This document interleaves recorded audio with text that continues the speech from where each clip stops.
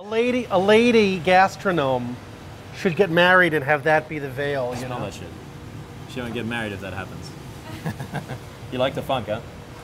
Bring on the funk. Should I have asked? Huh? It's just put a really bad picture in my head, you know that, right? I'm Josh Ozersky, and I'm here in the kitchen at Shaun Hergatt. This is the eponymous chef, Shaun Hergatt himself. You gave me a rabbit dish that had something like 12 different parts of the rabbit. I wanted to go back and part the veil of virtuosity. Very simple. Then this is what we do. We take the belly of the poor little rabbit, but once again, it's going to be delicious. Skin side down, just like this. Very simple.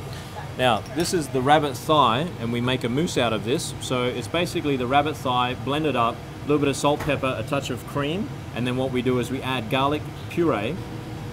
Like rabbit putty. Then we're going to lay the loins, which have been basically cleaned as well. So there's no silver skin on them. So what we're going to do is we're going to roll it up just like a sushi roll. Take off the crepinette. It's very important here. The seam has to be sealed because once again, you don't want it to open. We're going to simply put it together. We're going to twist it a little bit. It's a very simple process. You just keep rolling. So where you can see that it's tightened up, and obviously that the roulade has become very, very cylindrical. And what we're going to basically do with that is then basically put in the immersion circulator around about 52 degrees for 25 minutes. And then we basically... 52 degrees? That would make it... Oh, you mean centigrade? Correct. I see. What is that in regular... I'm Australian, I only do things in centigrade. We roast it in a frying pan. So once again, you can see that the crepinette is actually dissolved. Hearts of Parma in season at the moment. Then what we do is we get the carrot and cardamom puree.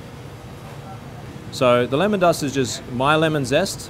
We blanch it 3 times, we refresh it, cook it in a sugar syrup, we dehydrate it for about 24 hours, and then we blend it up in an actual like coffee grinder. We're actually going to cut the roulade right now. Perfect. Perfect. Spot on. Absolutely. And to get a little bit of the picholine sauce.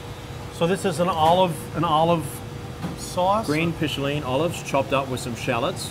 For the sweetness of the carrot puree, the beautiful texture of the hearts of Parma to complement 24 carats rabbit. Oh my God. I'm filled with a mixture of lust and admiration. Lust I'm a little scared of, admiration I can handle. For it, not you. Oh, for it, not okay. on that score. All right, fantastic.